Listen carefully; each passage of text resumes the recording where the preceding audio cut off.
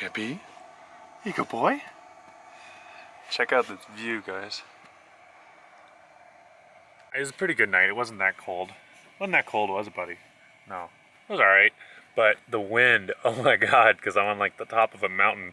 The wind is just rocking the van back and forth.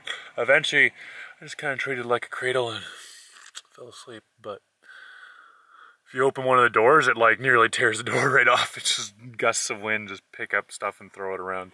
So outside's a bit interesting, but in here it's nice. And the view's spectacular. And the champs, he's pretty spectacular too. You enjoying the view, buddy? Look at all that, eh? Beautiful.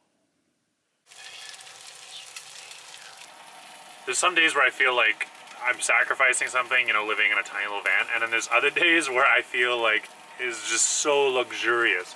But check this out. I'm editing some photos. I've got my TV shows going here on the tablet. I'm making myself a delicious breakfast. The furnace is going, and the view out my windows is just spectacular. This van is part of it. Like it took a long time to get to this point where it's all perfect, but yeah, I'm pretty happy with it today.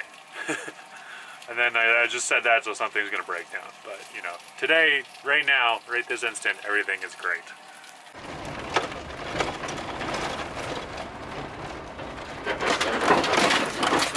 Oh, youch. So it's been a month I've been on the road and I've spent $2,000 exactly. Now of that $2,000, I think about $1,300 went just to gasoline, or maybe $1,200, something like that. The rest went to food expenses. I only spent I think 80 bucks on the van itself, just doing oil change, and yeah, I didn't really buy much for the van, just like minor repairs and stuff that I mostly did myself. I will be buying new brake rotors, pads, and possibly tires soon, so that'll be pretty pricey next month. But I won't be driving as much, so maybe it'll balance out, hopefully. Anyway, yeah, I figured the budget was $2,200 a month. I don't think that this month is that far off. It's safe to say that if I traveled like a lot less, like I drove 7,000 kilometers already, or well, no, 8,000 kilometers already this month. So that certainly puts a higher price on it. You know, if I traveled less, it would be a lot less expensive. But now that I'm out in the desert, I'll probably be clocking less miles than I usually do. So hopefully it'll be a bit cheaper. Anyway, but this has brought on another problem where I try to get money from American banks. I don't know if this is like across America entirely, but every bank I've gone into across America always has like 80s technology. It's always super retro. And because of this, I always have a really difficult time. And it's not to do with any chain. You can't suggest anything, because I've gone to some chains and they're like, no way I'm going to that one. And then I'll go to the same chain, different location, and I have no problem at all. There's no consistency. But basically what it comes down to is you guys have loads of drive-through ATMs and not much else. Like if you actually go into a location, they don't have anything there. And like they need my passport and they need all this other information, firm handshakes. You know, like there's all the technology I'm used to having in Canada, non-existent. And when I went over to Europe, same kind of thing. It was like modern banks, you know, no problems. Something about American banks, man. You guys are weird. Just old school. Maybe it's just because there's so many of them that it takes so long for you guys to like upgrade them and bring them into the 21st century that there's just too many locations there's too much inertia. Who knows? Anyway, I'm running out of money and I like to pay with everything in cash because it's cheaper in America to do that. Plus they service charge the hell out of my account if I don't. So I gotta figure that out. I'm gonna get some cash because I need to buy some stuff like gas. Welcome to Arizona. I'm actually gonna park not far from where I was last night, but you know, I've been camping on my own this whole time, right? And I had someone reach out and they were pretty close by, so I figured, hey, why not? Let's spend a night hanging out with some other folks. Joe's his name, and he's got this nice spot here on BLM land, so he's gonna show me where it's at. He's meeting me in the parking lot right now, because apparently it's a little confusing getting to where he's at. As it always is with BLM. I don't know why, but it's always a little confusing. Signs are difficult. I mean, I shouldn't complain. I mean, compared to Canadians, we've got Crown land. There are no signs, no roads, no nothing to tell you you're on Crown land. So, I mean, comparatively, BLM's pretty nice. Pretty easy. There's my hero. Here he comes flying in. Hey, buddy! Where's the good parking at? Just up a little ways.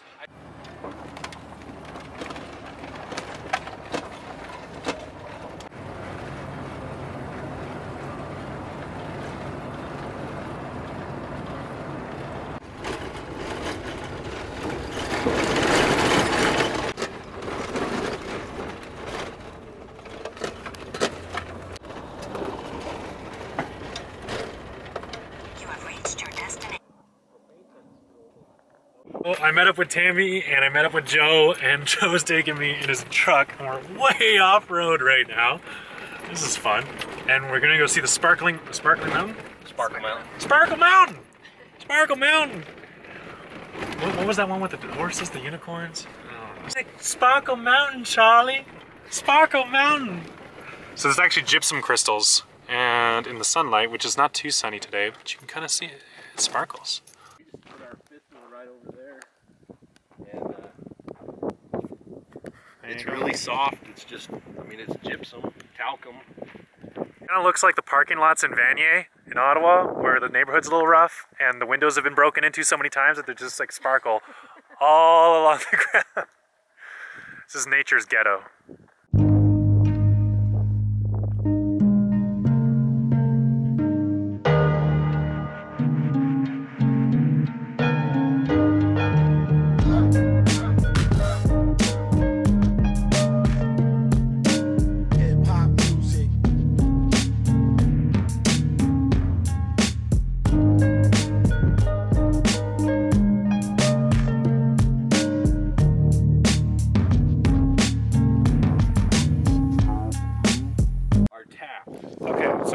Oh, see, I thought it was like one of those pterodactyl situations where you pronounce it wrong or something, and a lot of people pronounce it weird. So petroglyphs are tacked in, yeah, see, and hieroglyphs are painted in. Yeah, how they indented. So we're seeing petroglyphs today.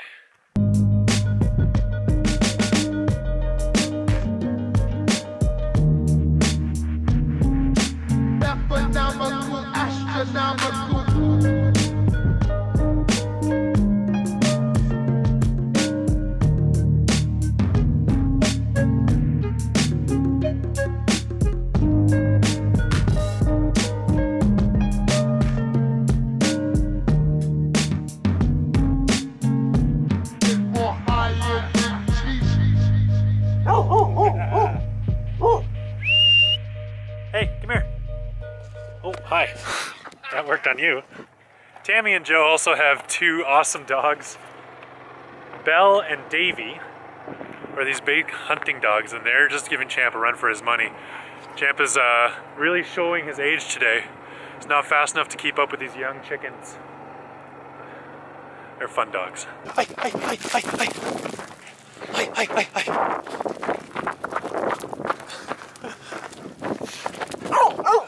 Oh, come.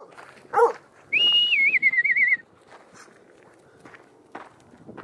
on.